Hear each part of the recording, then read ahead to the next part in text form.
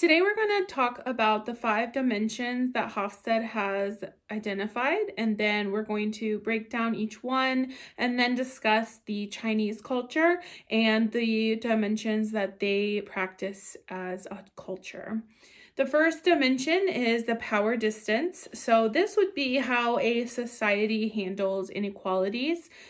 Within a more higher power distance society, that would be one that has more disconnected members that feel their presence is not important within society, whereas a culture with a lower power distance score would strive to equalize the distribution of power and demand justice for inequalities.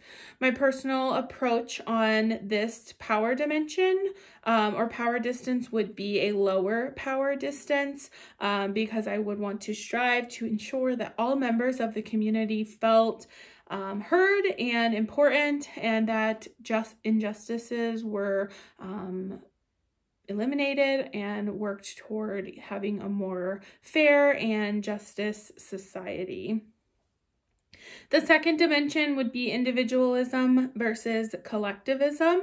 Within an individualism society, the individuals are expected to care for themselves and their family. They take a very I mindset. What benefits me? How can I get ahead? Whereas a collectivism approach would be more of a we approach and what might be more, best suited for the society rather than just myself.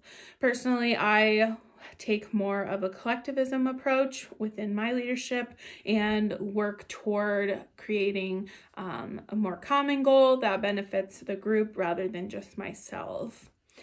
And then the third dimension would be masculinity versus femininity. A higher score culture would be considered a masculine society. That would mean that the society would be driven by more competition, achievements, and success might be defined by a winner or best in the field. The value system would start in school and continue throughout adult life in an organization or company. A society with a lower score would be considered a feminine culture, which would mean that the more dominant values in society would be caring for others and for the quality of life. A feminine society again, just puts a priority of that quality of life and considers that to be a sign of success, and standing out from the crowd isn't necessarily admirable. I would tend to lean more towards a feminine approach personally, just again in the fact that we're looking out for all members of society and caring for the quality of life, and understanding that that is the definition of success, not necessarily being the best. The fourth dimension would be uncertainty avoidance, which is kind of when a culture looks into the future, either as should we try this or should we just sit back and kind of let it happen however it's supposed to happen. Countries with a lower uncertainty avoidance score don't feel as comfortable stepping out of their comfort zone, and that can sometimes result in fewer gains and less expansion because there may be a fear of stepping out and trying something outside of the box, whereas countries with a higher uncertainty avoidance score may maintain a higher tolerance for uncertainty and are more prepared for thriving in a fast-paced enterprise. I tend to lean more towards a higher uncertainty avoidance in just the sense that it's okay to step out of my comfort zone and try something new, try something outside of the box, instead of just sitting back and not taking a risk. So that would be my personal approach when it comes to that. And then the fifth dimension would be a long-term or short-term orientation. So this dimension essentially describes how every society has to maintain some kind of link or tradition to their past while also dealing with current challenges and future challenges that may come. Within a normative society, which would be a lower score in this dimension, they would probably prefer to maintain traditions and view society, like societal changes, with suspicion and more caution rather than excitement. And then those with a higher score probably would take more of a pragmatic approach, and they encourage more thrift and efforts in modern education as a way to prepare for the future. I think for this, it's a little bit harder to identify. I do think it's important to have a good balance of this, just to kind of maintain traditions and if it's not fixed, don't break. If it's not broke, don't fix it. So you would kind of want to just maintain things that are working, but also I think it's important to take a pragmatic approach and just put more efforts out there and be really well educated to more prepare for the future. So my personal beliefs on this kind of take a little bit of both into consideration. And then we're going to kind of dive into China and their culture, and then the dimensions in which they take on. So the first one is the power dimension. So China scores a very high ranking in this with a score of 80, and they do believe that inequalities among people are acceptable.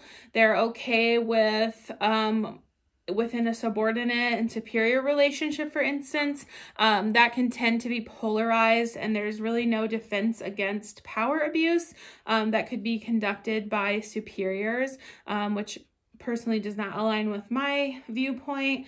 And then the individuals in China are more influenced by formal authority, and sanctions are generally optimistic regarding the capacity of people's leadership and initiative. It's kind of thought that people should not have aspirations beyond their ranking, and they're just kind of expected to fall in line and do what's expected of them, and not put up much of a fuss. China's approach to the power dimension overall does not align with my personal beliefs, which would be, obviously I would want to give more power to a subordinate and listen to their needs and adapt and help them become the best version of themselves. I don't believe in limiting a person's aspirations and abilities, but instead encouraging them to become the best version of themselves, as I mentioned. And then within the next dimension, China is definitely a more collectivism society rather than an individualistic society. They have a score of 20 within this dimension, and they are, again, highly collectivist. People oftentimes act in the interest of the group and not just of themselves.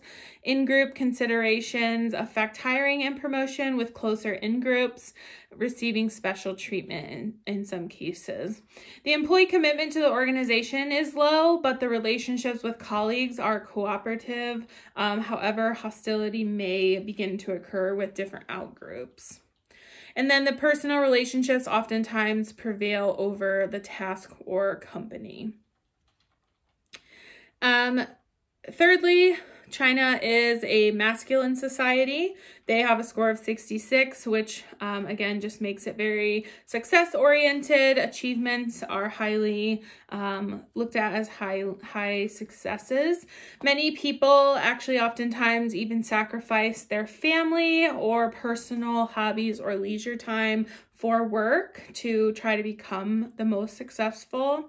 Service industry workers may oftentimes provide their services late into the night, and they don't have a good set working hours, and they just kind of put more of a priority on their work than anything else. Again, leisure time is not prioritized, and even in some cases, different workers may oftentimes leave their families behind to move to bigger cities and obtain better work or pay. Like I said, even if that means leaving their families behind. And then when it comes to students, they often will prioritize higher test scores and rankings, and again, really strive to be the best in their class or rank the best on different test scores. This personally does not align with my personal beliefs. I do believe in more of a work-life balance. And when it comes to students, I feel that they should kind of have a good balance. Again, strive for success, but not make it their whole identity. I think that can lead to anxiety, depression, or even other mental illnesses, which could have very devastating effects.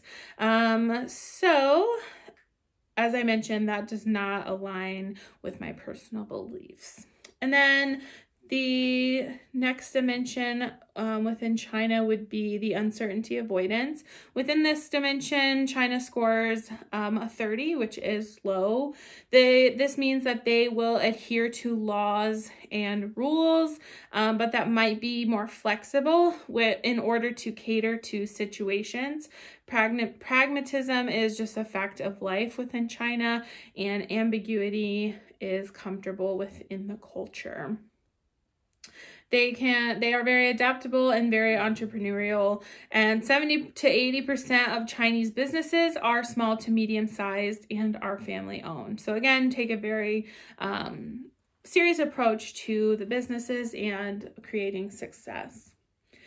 And then lastly, China takes on the approach of a long-term orientation when it comes to the long-term versus short-term orientation dimension. They do have a score of 87 in this category, and people oftentimes believe that the truth can be dependent on situations, context, and time, which again doesn't necessarily align with my beliefs. I think the truth should never really be dependent on anything. It should instead be very factual and really not up for any type of negotiation.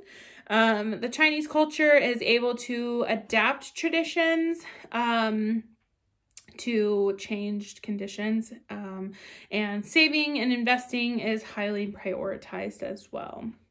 So those are the 5 dimensions of China, and as mentioned throughout, there are definitely some aspects of the culture that don't personally align with my personal leadership style, but I do tend to lean more towards the collectivism approach of the culture and believe it is best to take into account the whole group instead of oneself as currently mentioned. So that's that.